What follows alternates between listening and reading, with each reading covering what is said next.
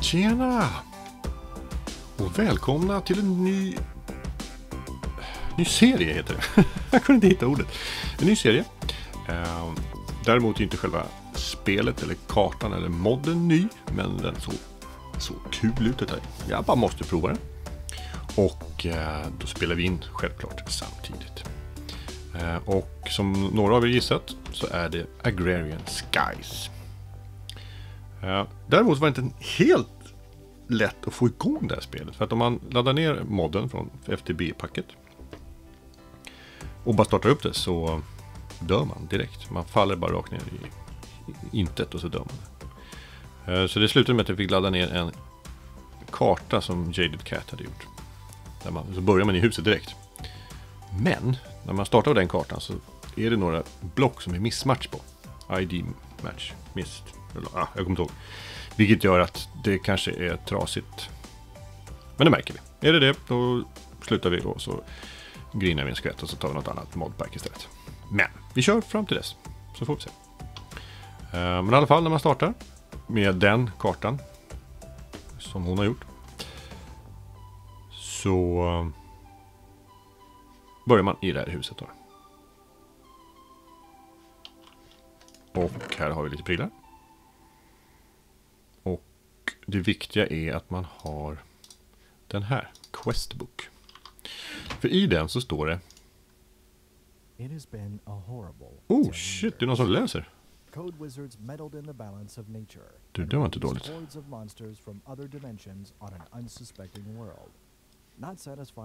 Okej. The monsters rampaged across the world, eating everything they could find, and leaving nothing in their wake but empty void. Too much, didn't read. The great mage trio Dusk, Bizwe, and Scott approached you with an offer. They had just enough power to protect your home and a small amount of land from the final devastation. In return for their protection, you agreed to collect the materials and resources the creators would need to remake the world once the hordes retreated back to the Hell Realms. Okay. The trio cast their spell to protect you, while the magician way of flowing time forced the evil armies into submission. Blä. Tog för lång tid. Men vad jag har förstått så ska man göra de här. Alla uppdrag som är i de här. Man har 2 liv. Dör man fler än så är det slut. Jag har lyckligtvis inte dött någon gång. Jag har inget partner. Och det är 24 quests. 10 upplåsta. Inga klarade. Okej. Fine. Nej. Då ska vi se. Learning to Skyblock. Ja. Och jag är den enda överlevande. Och massa text. Frågan är om ni vill att jag ska läsa det här eller inte.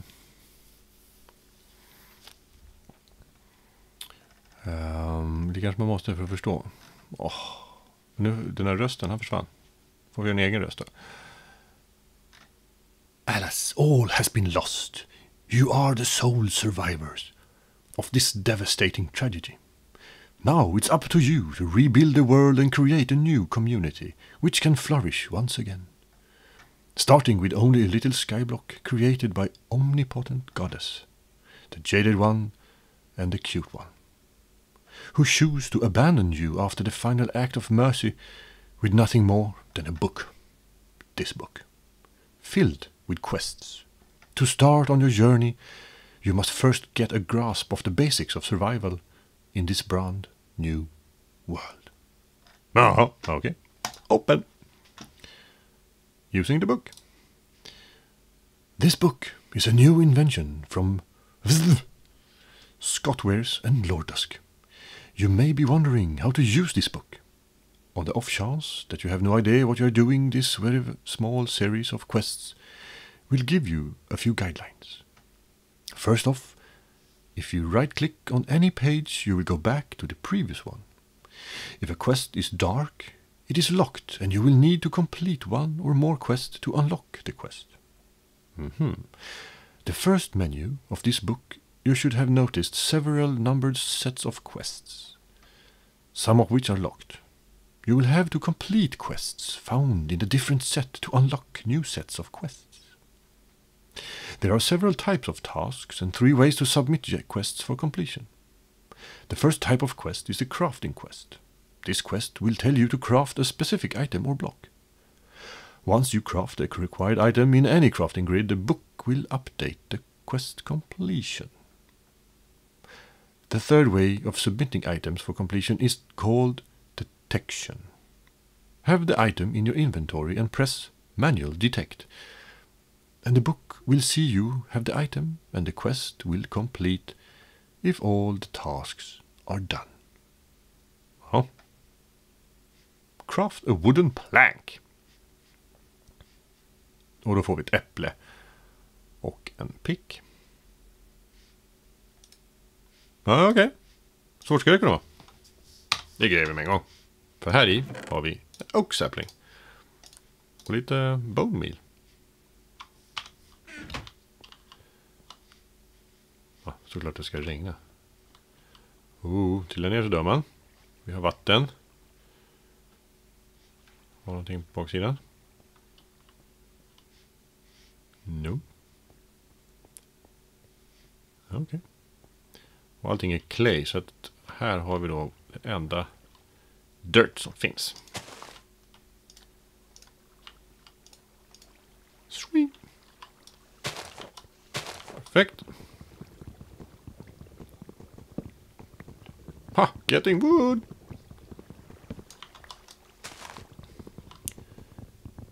Dun, dun, dun, dun. Okej, det var bara en där har vi en sapling till.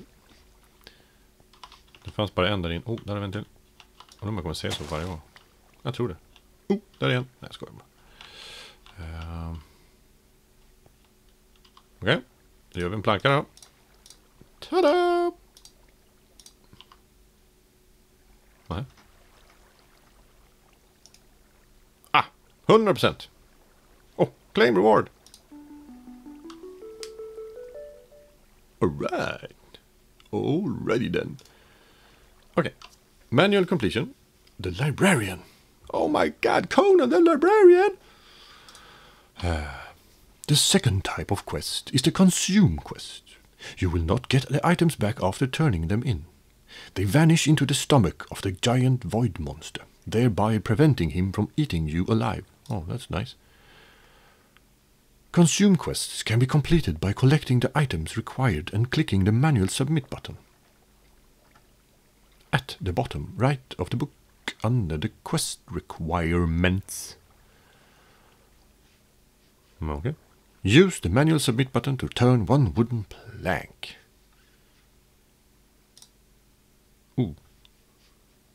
Claim reward. Sweet.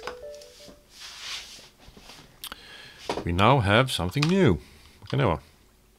Quest delivery system. Okej. Här har vi några nya. Nope. Det hade vi inte såklart. Jo. 3 stycken. Perfekt. Sätter vi dit den där. Bara för att ha gjort det. Okej. So. Look at this. Skill level clumsy. Mining level stone. XP. Hold shift. Stats. Sweet. Ett rollspel här. Control for materials. Durability. Den kommer snart gå sönder. Mining speed. Stone. Thomic. Bla bla bla. Mycket information på en gång. Boken. Vad ska vi göra nu? Le book. Okay. During the course of playing, you are going to end up with a lot of books that guide you through the mods and the map. Rather than keep them in separate inventory slots, you can combine them into a book binder. Any book in a book binder can be accessed by right-clicking it from inside the bookbinder GUI. No. A task where the player needs specific items. These do not have to be handed in. Having them in one's inventory is enough. Bookbinder. But ja, visst, men hur bygger man den då? Conan, hur gör man? Skit i den då. The QDS. The final way of turning in quests is the quest delivery system. This block will require you to send the items through a hopper or a duct attached to the block. AE buses can also send items to the delivery system. Before you send items to the system, you will need to key the system to the quest. To do so by select task button in the lower right of the task page. Then right-click the quest delivery system with a block.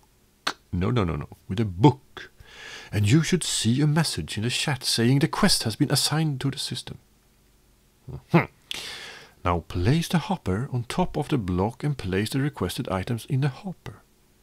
The QDS will avoid all extra items not needed for quests. Completion. This is the only way to turn in quests that require fluids. You will need to use ducts to put the fluids into the delivery system. Jesus! You can have multiple QDS assigned to different mods. Part of this quest is the ability to earn extra lives. You can combine heart pieces into full hearts. Oh my god. Right-clicking with a heart will add 1 life to your total. To your total. Okay. Use the hopper from the starting quest chest to feed planks into the QDS. Okay.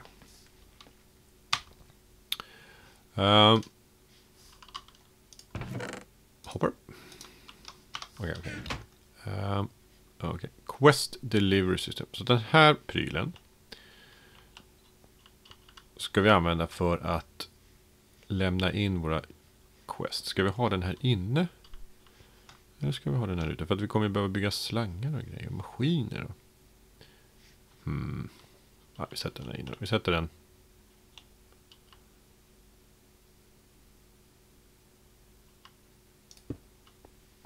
Där! För då kan vi ta in, under, över, upp. Och så får vi slå hål i väggen där. Okej. Sen skulle man göra select task. Och så skulle man högerklicka. You bound the QDS to the QDS. Och vi fick ett Mario. Det här är ju copyright. Så får jag inte göra. Skojar bara. Sen skulle det vara en hopper ovanpå, va? Eller i och för sig kan de på sidan också. Spelar ingen roll. Ja, sätter vi den där. Så. Och i den så gör vi så här. Och då trillar den ner där och då försvann svampen.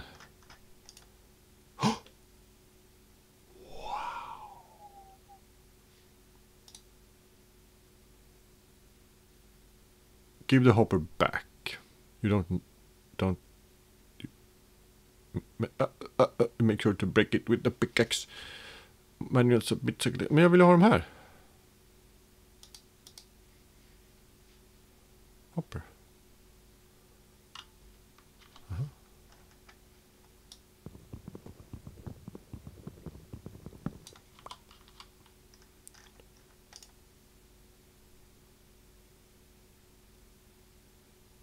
Give the hopper back. You don't get to keep it. Okay. Claim reward.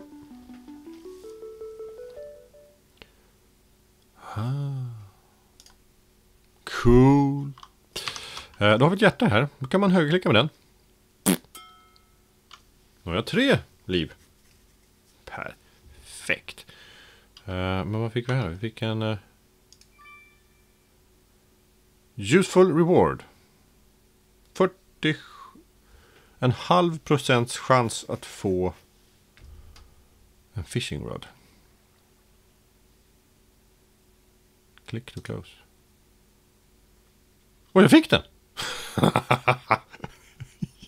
Ja, det var inte dåligt. Tack för det, Televerket. Okej. Lägger den där så att vi inte dör med den. Bra. Nästa uppdrag. In the beginning. Just det. The Librarian. Hur... vad heter den? Bookbinder. String. Papper. Okej. Glöm. Jag har inga sådana grejer. Nope. No can do. Basic material. Okej. Nästa case. Ett äpplepeple kanske. You may have noticed you have very little to start with. Almost no land, no food. But hey, you have a floor. Be thankful for that much. Now it's up to you to rebuild the entire planet as much as you can before dying.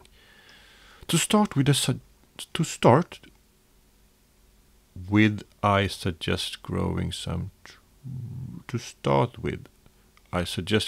trees. Okay, I don't know about that meaning, but oaks will supply you with apples, and the saplings, leaves, and string you will be turning into dirt. Place 3 barrels outside where rain can fall into them. Place the other 2 under cover to create a composting area. Once you have 8 spare saplings, place them in a barrel to compost it into dirt. Ooh, sweet. You can compost leaves, rotten meat, apples, wheat, and string. Use NEI to look up the recipes. Okay. Oak barrel ska vi göra. Titta, då får jag massa pan of destiny. Axe of despair. 10 apples. Okay. Sweet. Sounds easy enough. Men vi hade ju även den där, va? A killing quest requires you to kill a certain number of mobs. To complete it, it may require a specific mob or a mob type. It may require hostile mobs or passive mobs. The book will track the mobs that you count towards the goal. Okay, but there's no zombies here. How can I kill zombies where there are none? Okej, men de lär väl dyka upp så småningom, kan jag tänka mig. Så fort det blir lite mörkt. Kommer väl folk här. Springandes. Nu ska jag äta upp mig. I vanlig ordning. Ingen rast, ingen ro. Okej, men då är det äppelquesten vi gör då. Vi har några minuter på oss. Okej, vi kommer behöva massa trä. Så då... när man talar om trollen. Så dyker trädet upp. Det är ju fantastiskt bra. Frågan är om man ska tillverka med en hammare kanske.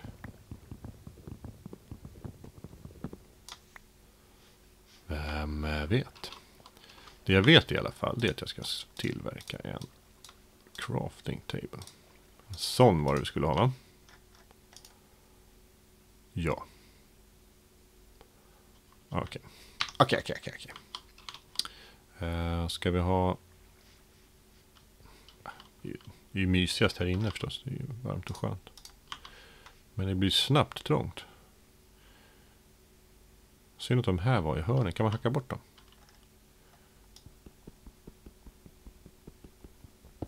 Ja, tror jag man kan. Så. Annars får inte de där plats i hörnet. Nu ska jag se. Hur gör man barrels då?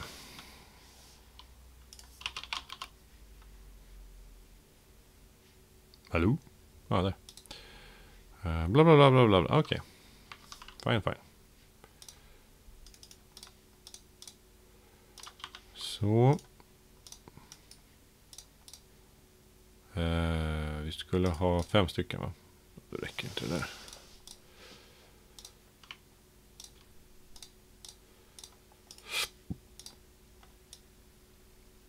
Tre stycken blev det. Ja, det kan räcka. Sätter vi en innan. Fanns det mer tak? Det här räknas som tak, va? Så här man inte kan ställa dem här i alla fall. Jag vill inte hacka sönder hela huset. Ja, det blir där inne då. Vi tar där. Och där. Och så tar vi en ut i regnet. Ska vi den då? Plantor. Ge mig. Ska vi... Jag vet inte. Sätter den där. Så behöver vi plantera om trädet. Det kommer gå åt en jäkla massa träd. Så. Där. Swing. Och eftersom det är ett äppelträd så måste man hacka ner med ett äpple. Det förstår ju alla. Det är sen gammalt. Så. Men då har vi kommit igång med Agrarian Skies. Jag hoppas att ni inte har sett allt för mycket. Nej, det spelar ingen roll. Jag tycker det är... titta, äpple. Perfekt. Jag tycker det ska bli jättekul. Och jag hoppas att ni kommer göra det också. Så var det med det. Och första avsnittet är klart. Woho! Ses igen i nästa.